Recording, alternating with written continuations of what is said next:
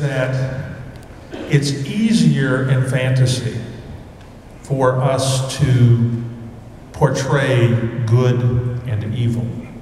And the reason I say that is human beings are partisan creatures. You may have noticed recently that there's, I don't know, minor political going on. But in anything that is too closely directed, connected to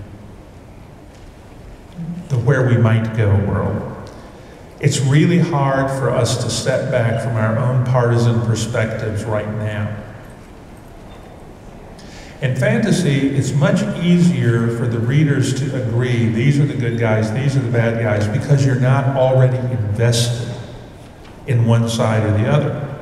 Once you've done that, you can have great characters, you can have great problems, you can make everything work, but there's a clarity, a lack of ambiguity, I think, in who are the good guys and who are the bad guys in fantasy.